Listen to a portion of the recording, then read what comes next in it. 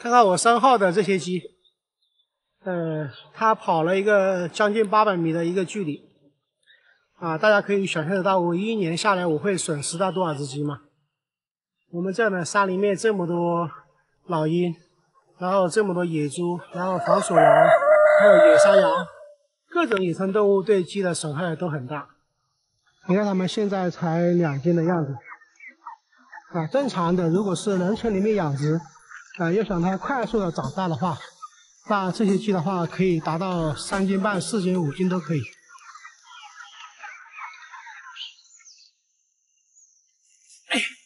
这里会有个30多斤的玉米，然后我喂给这个小鸡吃，大家就知道我的鸡它是吃什么东西的。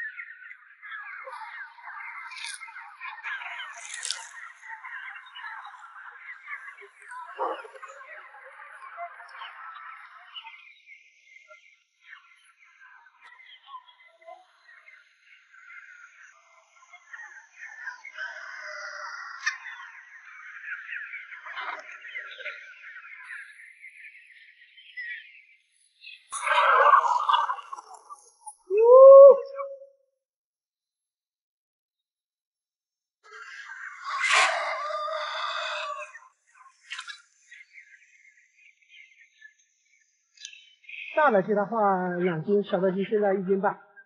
我跟大家说过，就算是再过1个月，我的鸡的重量它还是这个样子因为鸡的话它只是吃了一个半饱的一个状态，这个就是给它一种锻炼。它的其他的食料的话，它要去外面去找这些吃的。现在我们看到大概的一个平地它是基本上已经这个草基本上已经被吃光了。那你再过1个月的话，你会看到100米范围之内的草全部吃光了。到时候你再过1个月的时候，它鸡已经全部都上到山里面去了。你就算是傍晚去喂食的时候，你都只会看得到200-300只鸡在这里吃东西。它只要等到它要快天黑的时候呢，这些鸡它才会下来。我有这样的一个得天独厚的一种环境，然后我有大量的一个绿色的资源。然后呢，我也有一个比较干净的这种水源。这个里面肯定有很多的同行的人我希望大家能够支持我这样的一种这种心境吧，去打造一个健康绿色的食材，然后体现我在农村的一个价值。今后如果说王胖成功了，我相信大家都会成功。因为健康的理念不断的去深入到人心。好了，今天的这个视频的话就先到这里，然后喜欢王胖的视频帮忙点个关注，谢谢大家。咱们这个公司的名字想好了品牌呢也有我们之前的野鸭人参这个品牌，这边主要是生产一些蜡制品，还有一些其他的食品。这里1个月之内会有很大的变化，还有很多的手续要办。原本的方案没有通过所以进度耽搁了。这位是咱们在贵州的合作伙伴贵州本地人然后主要是贵州这边的腊肉好吃，不过湖南的腊肉也不错，都有这的特色嘛。对，好走，咱们到车间来看一看。咱们现在车间每一间房间都基本上是这个样子我们很快就要对这边进行全面的改造了准备开动包括比如说墙面地板然后这边还要吊个顶还有水电都要尽快的把它给搞起来了原本咱们是把这排房间全部都把它变成那个烟熏房，但是后来发现这个位置完全不够。咱们可以把这边全部做成直播间，到时候多叫一点那个带货主播过来带一下货就行了嘛。对，到时候可能就有很多带货主播一过来带货，对吧？咱们这个事先，好吧。然后这边是我们的月血房，我们给大家看一下，咱们的熏房啊，就是从这个位置开始，这么一排，这样子排过去，然后从那边再排，刚好排到王者那个位置。那这边可能就会有10几个这样的熏房，然后这个里面到时候会有那种导轨形式，把这个拉货车嘛这样子推进去，那这样的话就能够加快整个员工的这种操作的速度。然后现在我们考虑的还有一个问题就是，这里到底用那种不下工的门来做，还是用这个木质的这种门？这边就是我们的木材堆放区了啊。以后这里放个100-200吨，我觉得都不在话下。走，咱们再往那边去。咱们计划把这栋厂房啊，全部把它给做下来，到时候我们用来做一些预制菜呀，或者是其他的食品啊。目前我们规划了3个单品啊。现在这个里面呢还有人在做事情呢。这边以前是有这个工厂的，他们这2天就会搬出去了。然后我们到里面去看一下。这边原来是一家做纸箱彩盒的工厂啊，反正我们这个车间以后会很大呀，有4000多平。兄弟们，这边大不大？这边我们刚才仔细介绍了2个地方啊，现在我们到我们办公室，就在那边，把我们办公室再拍给大家看一下。要等他们清算，这样。清算完之后，我们才能搬进去。没有，全部搬了，现在都搬了，只是这2间。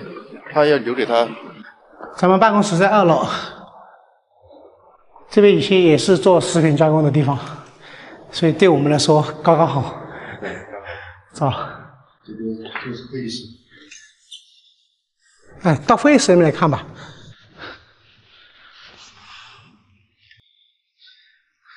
这边的人已经搬完了，那我们进来之后，王总，基本上不用做什么改动。大的改动没有，小改动有。对，天时地利人和，咱们杀了7了啊！啊，深一点。很烫，我要喝。兄弟们，这边就是王总的办公室了。王总已经提前搬进来了啊。然后平常我们搞什么视频之类的啊，王总基本上就是躺在这个地方睡觉。没办法，刚开始要改很多那个设计图纸，改了很多次，在这里方便一点。对，所以兄弟们，如果我们要办工厂的话，跟大家说一下，尽可能的就是，要把图纸先递交到市监局啊、环保局，他们审批通过了，咱们才能够开始建啊，要不然后面的这些事情真的是一大堆改来改去的，就挺麻烦的。很麻烦，对，很麻烦。所以我们这次是这个方案7、8次了改了。对，好很多次了。然后现在才基本上把它定下来了。啊，这边是王总的办公室，啊，咱们去我的办公室吧。来，我带你去。对，给大家看一下。走。这边以后就是我的办公室了啊，东西还没有搬进来，比较简陋啊。啊，其实我到这边来办公的时间其实也是挺少的。对。还不如以后留给他们用也没关系。没事，你过来是有个歇脚的地方嘛，处理事情啊。对。啊，我是作为这个公司里面的这个副总啊。经理。副总。就是这样的。挺舒服的啊。我很久都没有办过工了，知道吧？我这么多年我都没有自己的办公室。不过我们在湖南的那一家，这个食品加工厂嘛，那边也会有一个专门的办公室，然后我得有一张自己的床。其实做这种食品还是很细心的工作，王总对这一方面他是有丰富经验的，所以我不用担心太多。我家里面这个蜡油厂也是这样，其实技术都在自己这个手上，对，不能够出问题。对。所以前期的时候我们会跟得很紧的。走，朋友们，咱们这个贵州这边来了3、4次啊，今天总算是把这个项目把它给敲定了。目前摆在我们面前最大的问题就是这个猪肉的来源，所以呢，明天我们准备去一家这个猪场。把这个合同啊，我们需要去洽谈一下。让它按照我们的方式，养一些粮食猪出来。我们觉得食品加工嘛，最大的安全保障就是整个肉的这个追溯源啊。关于资金这一块的话，只要是明天把这个事情谈成，那我们就可以完成注资以及后面的这个建设的这个工作了啊。然后王总呢谈一下我们整体的这个项目投资。项目总投的话，大概在500万多一点，有200万左右的这个建设成本，包括这个厂房啊、改造，还有这个一些设备，300万的流动资金。对，那整体的股份这一块啊，我呢是投200万，然后占股40%，王总是300万，然后占股60%。对，啊，因为这边是贵州的这个王总是贵州本地人嘛，然后他也有相关的这些生产的技术这些，对吧？这个对于我来说是最大的一次手笔了。然后如果说这件事情我没有做好啊，那以后因为我今年已经43岁了，我再让我来创业也好，搞投资也好，我已经没有这么大的这种动力了，也没有力气再去搞下去。所以兄弟们啊，给点祝福，王总，来，加油，加油啊！好，那咱们的本期视频就到这里，感谢大家。